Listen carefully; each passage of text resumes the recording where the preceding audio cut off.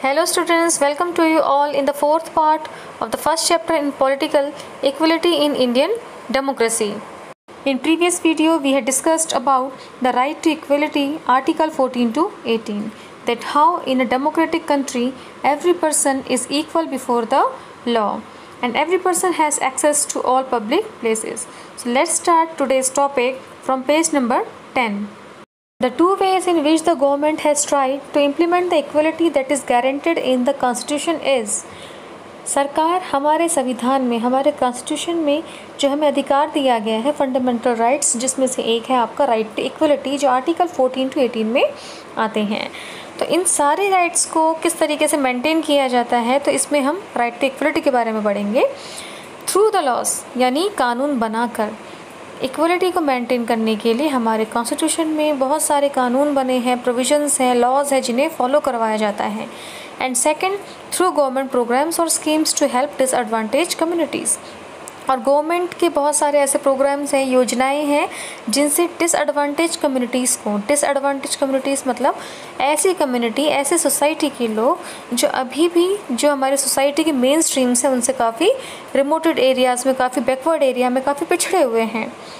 There are several laws in India that protect every persons right to be treated equally. हमारे भारत के संविधान में ऐसे बहुत सारे कानून हैं जो किसी भी पर्सन के जो राइट टू इक्वलिटी है उसे प्रोटेक्ट करते हैं। In addition to laws the government has also, कानून बनाने के साथ साथ सरकार ने कई ऐसी योजनाएं चलाई हैं जिससे कि to improve the lives of communities and individuals who have been treated unequally for several centuries. ऐसे समुदाय के लोग, ऐसे कम्युनिटी के लोग जिनके साथ कई शताब्दियों से, सेंचुरीज से, 100-200 साल से लोग अनइक्वल बिहेवियर करते हैं। These schemes are to ensure greater opportunity for people who have not had this in the past. ये स्कीम्स बनाने और जो गवर्नमेंट जो प्रोग्राम्स रन कर रही हैं, इनका मेन मोटिव क्या है, इनके मेन ऑब्जेक्टिव ये है कि पास्ट में इन बैकवर्ड कम्युनिटीज़ को जो प्रिविलेजेस नहीं मिल पाए बाय सोसाइटी या फिर हमारा जो आप कहेंगे वर्ण सिस्टम, हिंदू, ब्राह्मण, रिलीजन बेसिस पे जो भी था, तो वो सारी चीज़ें हटा के, वो सारी चीज़ें रिमूव करके इन्हें हमारी सोसाइटी में एक इक्वल स्टेटस दिया जाए। तो इसके लिए सरकार कई सारे स्कीम्स चला रही हैं। One of the steps taken by the government includes the mid day meal scheme. सरकार के द्वारा एक स्टेप उठाया गया जिसके अंतर्गत एक स्कीम आती है, the mid day meal scheme. इसके बारे में आपने देखा होगा, आपके आसपास के एरियाज़ में जो प्राइमरी स्कूल्स होते हैं, क्लास 1 to 8 के जो होते हैं, वहाँ आपने मिड डे मील यानी स्कूल में जो गरीब बच्चे होते हैं तो उनके लिए मिड डे मील स्कीम शुरू की गई। This refers to the programme introduced in all government elementary school to provide children with cooked lunch.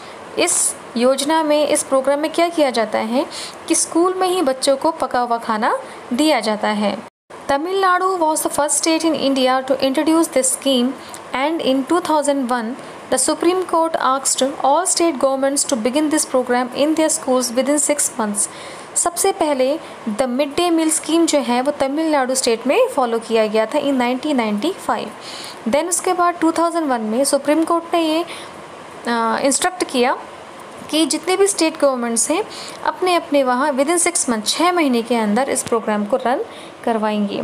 इस तरीके से काफ़ी स्कीम्स आपने देखी होंगी। जो गवर्नमेंट स्कूल्स होते हैं वहाँ पे जो यूनिफॉर्म है, बच्चों को जो स्टेशनरी आइटम होता है, बुक्स होती हैं, वो government free of cost provide कराती हैं। क्यों? इससे क्या होगा कि जितने ज़्यादा बच्चे स्कूल में आएंगे, स्टडी लेंगे और पढ़ेंगे, तो उससे उतना ही पॉवर्टी लेवल है या फिर जो सोसाइटी में हमें इक्वल एक चीज़ मेंटेन करनी है, बैलेंस करके रखना है, तो वो बिना एजुकेशन के होना इम्पॉसिबल है। तो एक तरीके से ये गवर्नमेंट के द्वारा लिया गया एक काफ़ी अच्छा स्ट्रॉन्ग स्टेप है। This programme has had many positive effects. Government के द्वारा इस प्रोग्राम को स्टार्ट करने से कई पॉजिटिव इफ़ेक्ट्स भी आए, कई फ़ायदे हुए।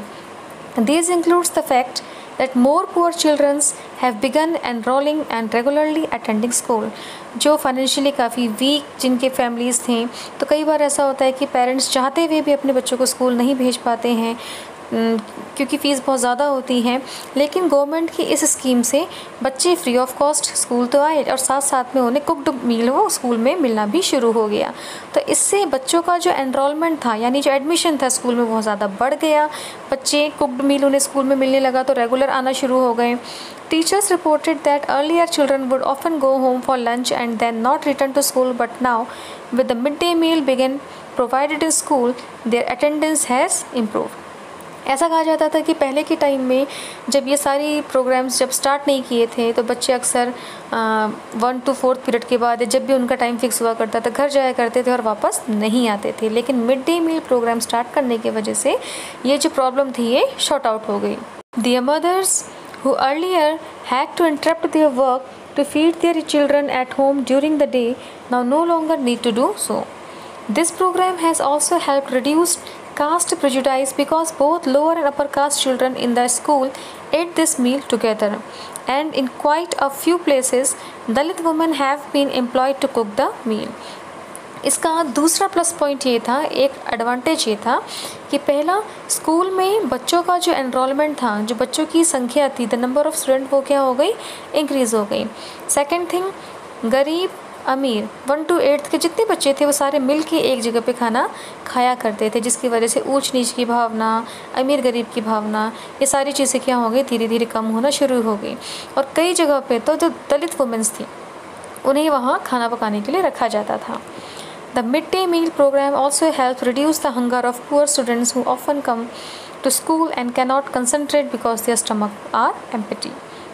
कई बार ऐसा हुआ करता था कि जो फाइनेंशियल काफ़ी वीक होते हैं, स्कूल की फ़ीस नहीं भर पाते हैं, तो काफ़ी मतलब पोषक जो फूड होता है, जो न्यूट्रिएंट्स होते हैं वो प्रॉपर तरीके से उसे नहीं मिल पाते उन बच्चों को। तो स्कूल में ये प्रोग्राम स्टार्ट करने से कहीं ना कहीं उन बच्चों को भी वो सारी चीज़ें मिलना शुरू हो गई। While government programs play an important role in increasing equality of opportunity, और इस प्रोग्राम की वजह से जो हमारे बैकवर्ड कम्युनिटीज़ थे उन्हें भी आगे बढ़ने का मौका मिला।